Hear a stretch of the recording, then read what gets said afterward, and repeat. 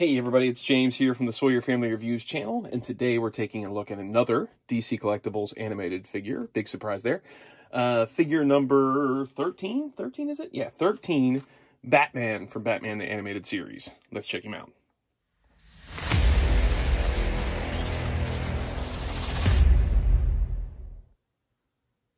Alright, as always, we're taking a look at a packaged version first. Batman, number 13 in the line. He's from the animated series, so he's got red highlighting down below and behind on the back with the Batman animated logo. We've got Batman animated series number 13 there. Batman packaged inside with some stuff behind him. Number 13 Batman, sculpted by Irene Matar, who did almost this entire line, it feels like. Flip-flop, red Batman on black background. Some gibberish down below. All right, that takes care of that. Let's get him out. Okay, we got Batman out of the box. We'll start things off with a look at the new poster insert. Half Batman animated, half new Batman Adventures. We've got some new figures on this. We finished off the first one. So we're starting off with number 13 here, Batman from On Leather Wings, which, if you remember right, from the Man-Bat review, he's also from On Leather Wings. Kind of strange that they would put two from the same episode when you can easily put Batman from any episode. You could choose any episode and say he's from that episode and have basically the same accessories. So we've also got, so in the first wave here, we've got 3 from Batman the Animated Series, 1 from New Batman Adventures, a deluxe New Batman Adventures, then 3 from New Batman Adventures, and 1 from Batman the Animated Series. And then, of course, the Batmobile.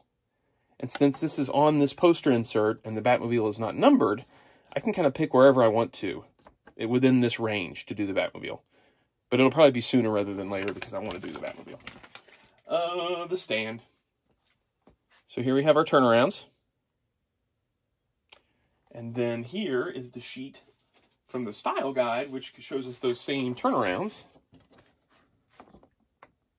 As you can see, they did the whole cape invisible thing. They didn't highlight the blacks on this stand like they did on that, which is kind of strange. But there's that. You know how I feel about the stand. In this case, it's got the one prong, and it's got the little piece that slides on with just the clips and nothing extending because of the cape. I don't use these anyway, though. Regardless of which one they give you, I'm not going to use it. Accessories, we've got the grapnel gun, and we've got a batarang, and the grapnel gun even has a little paint app on the end of it showing the grapple inside. Extra hands, we've got 2 open hands. Now, you can put the grapple in one of these, but it won't fit in as the correct way for Batman to hold it. That's why we've got this hand down below, which has the grapnel gun permanently sculpted in the hand, so it can do the whole fingers around the handle deal. It would be really tough to sculpt a hand for this one and have it work just right.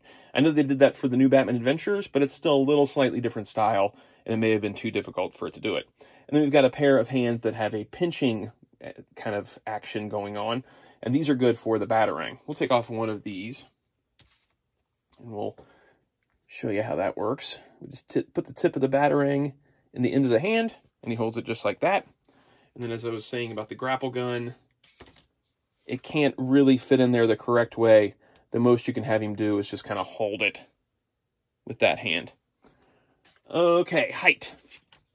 Batman stands right at about 6 1/4 inches at the top of his head. The DC Collectibles animated lines are built on a 6-inch scale, as opposed to the other DC Direct and DC Collectibles figures, which are ordinarily 7-inch scale. Here he is next to Robin, so you can get a good idea of how he fits in as the dynamic duo. Okay, this design on Batman. Now, the first Batman animated figure released was based on the new Batman Adventures. Not my preferred version of Batman. This is my preferred version of Batman. So when this one came out, I was super excited.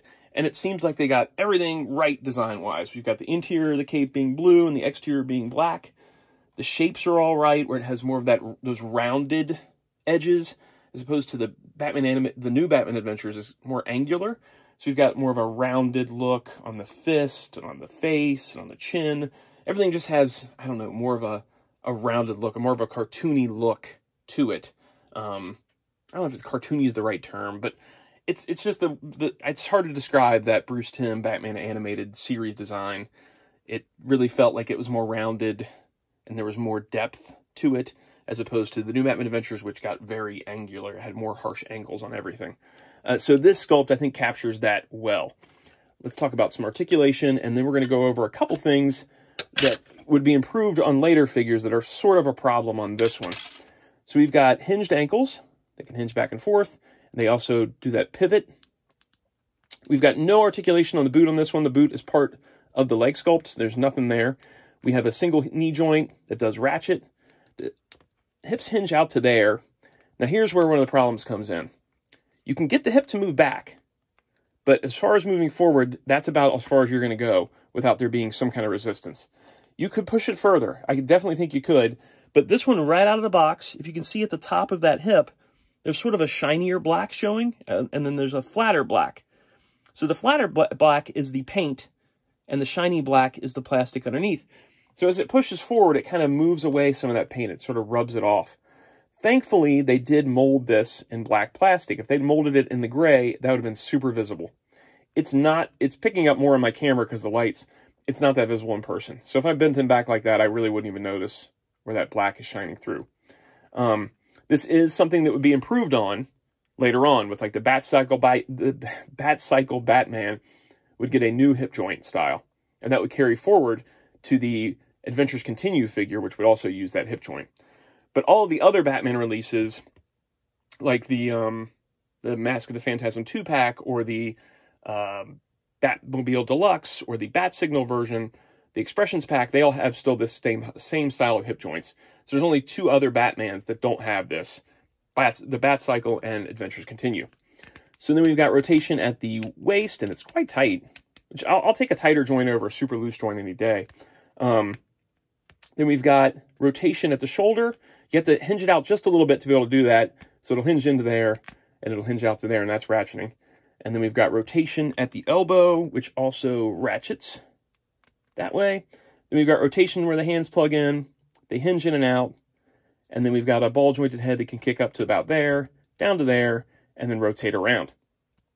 Another thing that's different between this figure and some of the other releases is the face sculpt. So you can see he's got a bottom lip sculpted sticking out. He's molded in flesh tone plastic.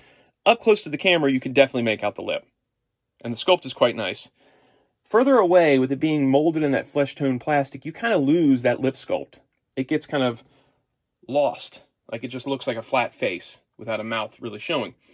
They would improve this on the Expressions packs, where it would add like a paint highlight on the lip, and on the Adventures Continue, where they would actually paint the face. It would not be just molded in this, the flesh tone would be painted on, and then the lip would be highlighted.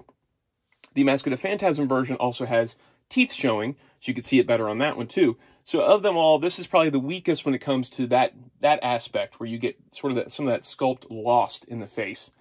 It's still a great figure though. This still really holds up. Would I recommend it out of all the Batmans? Probably not. Adventures Continue is my favorite because it has all that cell shading, and I think the painted face looks a lot better and translate animation better than sculpting in flesh tone plastic. But if this is the Batman you've got a great Batman. You're not missing out on a great Batman. You've just got one of the great Batmans. It's just a matter of preference if you like painted stuff, or if you like the cell shading, if you prefer the new hips. It's all matters of preference. For me, this is maybe the weakest of the Batman animated releases. You'd get the ones with the cloth capes that came with the Bat Signal. You'd get the Expressions pack where it had all the different choices. Mask of the Phantasm with the teeth showing. Adventures Continue with the cell shading. This one is just kind of the vanilla one of the bunch. It's like, okay, you're getting a Batman animated. Here he is. And then these other ones would improve upon him later on. But again, still a cool figure. I think he's retailing right now boxed for like 60 or 70. And at that point, might as well put the money to the Adventures Continue version, in my opinion, because they're going for about the same amount. I think the Adventures Continue will continue to go up in value, though. And eventually, this one will probably be the cheapest Batman to buy, is my guess. And at that point, though, if you just want a Batman animated figure, go ahead and grab him. Super excited when this guy came out. Still super excited to have him. It's kind of a dream come true that this line happened, and he's the epitome of the line. The Batman animated series version of Batman. So you need this figure for sure if you're going to collect these. It's just a matter of which one you pick. Okay, that wraps up this one. We're going to move on to number 14, which is the Riddler. And then either we're going to do some more figures or we're going to slip in the Batmobile. I don't know yet. We'll figure it out. Stay tuned to the channel. We're going to review all these guys. We're almost 15 in now, which is pretty impressive, for me at least. Thank you guys so much for watching. Leave a comment down below if you got this guy. See you guys. Bye.